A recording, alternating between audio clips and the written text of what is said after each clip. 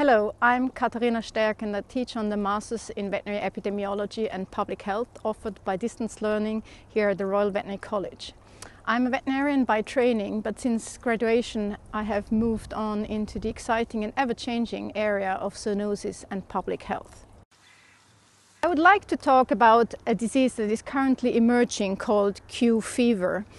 And I would like to use it as an example to illustrate that veterinary public health is a very interdisciplinary area that I believe will gain even more importance in the future. We are here on the Royal Veterinary College farm and I'm with some of our sheep who will have their lambs very shortly. Now sheep, but also cattle and goats are susceptible to Q fever. The bacteria causing Q fever can also be transmitted to humans, for example, if you inhale dust from contaminated bedding from the animals. Diseases that can be passed on from humans to animals are called zoonoses.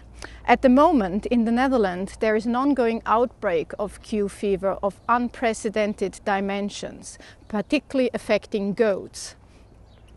In the Netherlands, over the last months, several animal carers have died due to Q fever.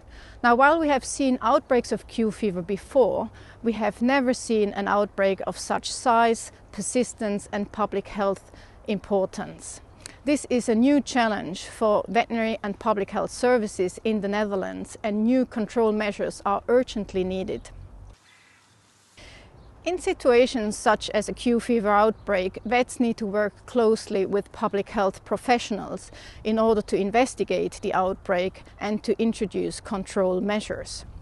Data need to be collected and analyzed in order to understand what's going on, and control measures need to be introduced. In the Netherlands at the moment, they're introducing new strategies to control Q fever, including compulsory vaccination, breeding ban, but also the removal of infected animals. The effectiveness of these new control measures need to be monitored, and also the economics need to be assessed. At the same time, communication will be important because goats and sheep are often kept as pets, and the public will be very concerned about what's happening with the animals. But also the animal owners need to be explained why their animals have suddenly become a risk. Students enrolling in our master's course in epidemiology and veterinary public health will learn key skills essential for an investigation of outbreaks and disease control.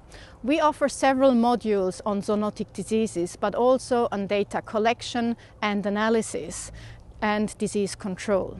Which test needs to be used in an outbreak situation and how to interpret the results? How do we classify animals such as this into affected and non-affected, and how reliable will that be?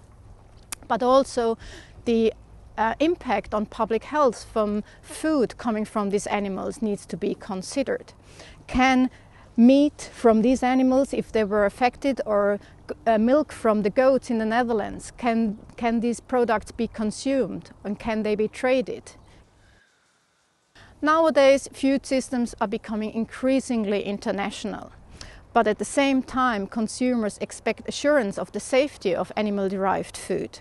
Students completing our master's course will be equipped with the skills required for assessing and managing risks related to animals and animal-derived food.